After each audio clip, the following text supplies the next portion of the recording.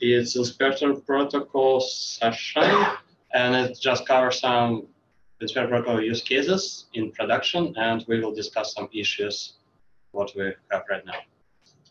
So, issues. The most exciting part. I mean, first issue is that actually it's main issue for me right now, just because I'm trying to build this debugger for Node.js. It's not about production, but it's partially about production, but you use child processes. It's actually how to debug child process. The problem is that Inspector Protocol is exposed using WebSocket, and Inspector by itself tried to generate some port. And by default, it uses one port. It definitely doesn't work if you have multiple processes, but it can automatically generate random port if you pass 0. And after you pass 0, the main question is how to get this generated port back to actually connect. And right now, the approach that is super ugly. It only works when you can control how Node is started. You just parse a std error and get this WebSocket URL out of std error. But if child process mute a std error or something like this, it would not work. So, have anyone debugged child processes? Okay. Only debugged in the tests, but that's like already painful. Okay, it's already painful. So the possible solutions here, it's the main problem is actually how to discover this port, how to report this port. It's probably we can use some alternative transport to report this port. For example, diagnostic report that was just introduced in experimental. And maybe if you have some other ideas how we can report it and it can be easily consumed by your tool, it will be nice. There's like, I know VS Code allows you to attach to like node processes that don't even explicitly open the inspect port yet. And it lists them all. So maybe look through how they did that. Yeah, they actually use signals. They can send signal, Yeah. and it open DevTools socket. Actually, the problem is at least now that some cloud environment actually prohibit using signals. So yeah, but it's a nice point. I will take a look again. Maybe they introduce something better. Okay, that's problem. The main problem, the main and biggest topic actually. The problem raised by Ali, by Off Robots, actually is security. Is how is it secure to use protocol in production? From one point of view, as long as you are not leaking WebSocket URL, it should be fine. But at the same time, I remember the second part of security is not exposing too much information if possible. Right now, if you leak WebSocket URL, someone gets full access to protocol. Someone can debug it, someone can execute remote code, and anything like this. I think we even had a some vulnerabilities that we fixed because people complained about that was being predictable.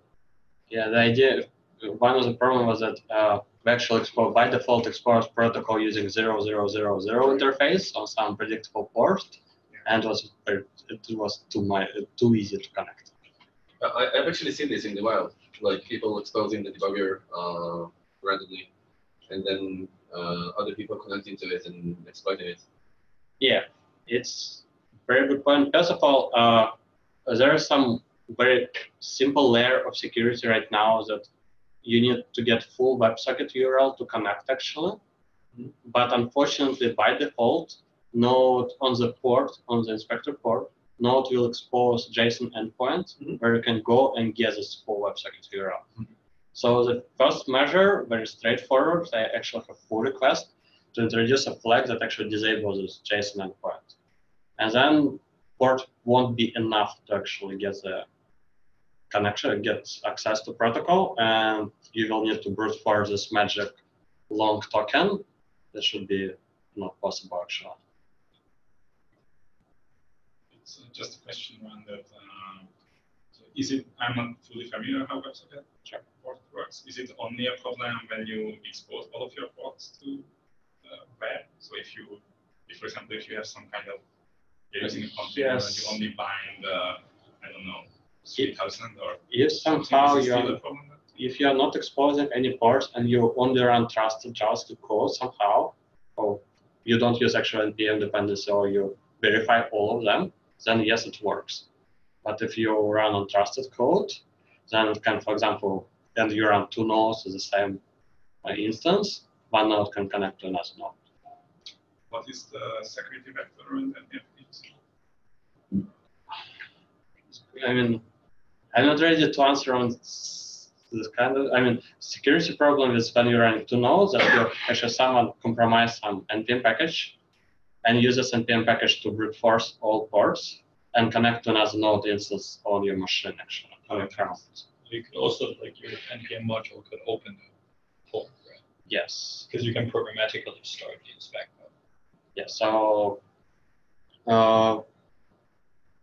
So first problem is actually leaking this WebSocket URL. If you can avoid leaking, it will be fine. But I mean, if it finally leaked, another problem is actually exposing too much information. And one of the suggestions by Ali and Eugene was that we need to whitelist domains that are actually available in Node. It might work. I mean, if you need only profiler or if you only need some part of protocol, it possibly work. But at the same time, protocol by itself was not designed to operate in this environment. For example, you need runtime domain for a lot of inspection. And if you enable only profiler, you cannot get it. If you enable only key profiler, it's much harder to get actually heap objects without runtime domain. It's something that we can work on, but it's open question how to solve it. If you have any idea, by the way, there's the link, and there are a lot of discussion happen there. And please join and share any of your comments. Has there been any discussion about making this flag default in a next major version? Not yet. I mean, no endpoint is not merged yet, and I wish to have it enabled by default, but I'm not sure about backward compatibility. Because I expect like most of the security issues we see today where people accidentally expose this is because they don't know about it. Yes. And it's not going to help having a flag to disable it because they're not going to know about it. Yes, I agree, but at the same time, I mean, Visual Studio Code, for example, assumes that you have this endpoint. Chrome stacks. Like if you go to Chrome stacks to find your node process. Yeah, that's how it discovers it. Yeah. Yes, how it works. I think you've already had to turn on. You had to turn on something. Yes, you need to pass somehow inspect. You can pass second flag there. But can you, for example, make it so that if you turn on debugging with the signal, it doesn't expose the endpoint? We can do it. I mean, yes, we definitely can right now remove as much possibilities as possible. It's one of them, yes. But if, for example, Visual Studio Code use signal, they expect to have this parts. I think the other thing is it's still, like security was brought up as one of the issues. I guess it's still the making the case that turning this on in production is going to be acceptable. Security is one thing, but like for other reasons as well. Like they have performance overhead. I think people are uncomfortable because of a bunch of, people aren't comfortable if you turn it on in production. It's great for debugging locally and all that. These aren't necessarily issues for that, but as soon as you get into production, there's a bunch of different. I'd like to say that protocol, if we just make step from security, protocol was designed in a way that it is ready from production from performance point of view, mostly from performance point of view, and actually used to automate Chrome a lot and used by different companies. And the only aspect that was not took in mind when protocol was designed was security. I mean, security was the point where it's not easy to get a port, it's not easy to get full WebSocket URL, and it's enough for our use case. But in production, I easily can imagine that we'd like to have more security and more control over everything. So I like to say that performance is solved. Kind of nothing is solved finally, but it's mostly solved. If you need something, you definitely need to pay for something like profiler.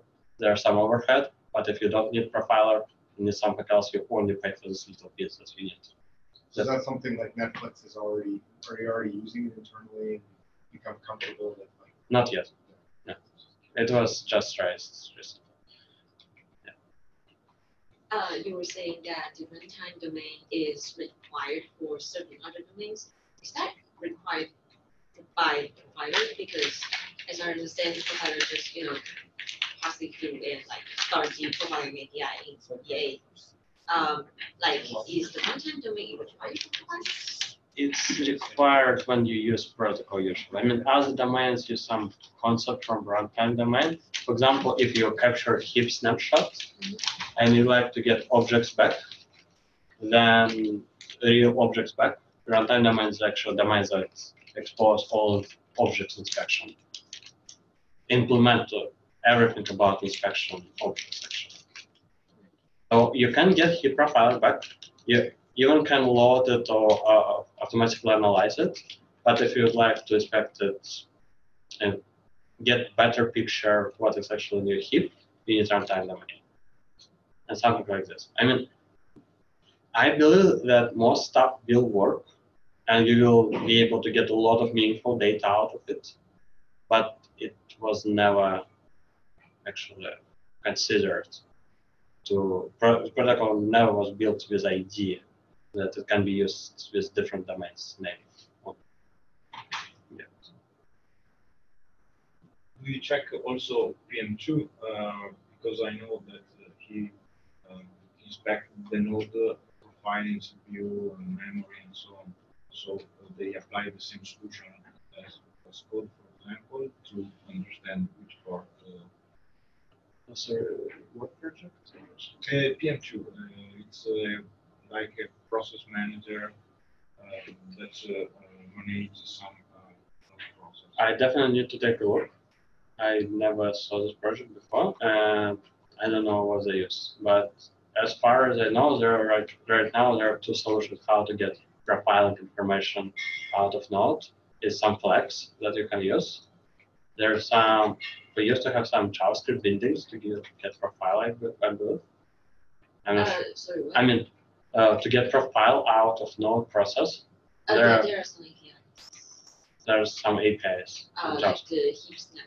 Oh, There are flag, I know. flag and you can use the inspector API. Yes. And if you really want to do it, you can like install some new add-on that invokes the API.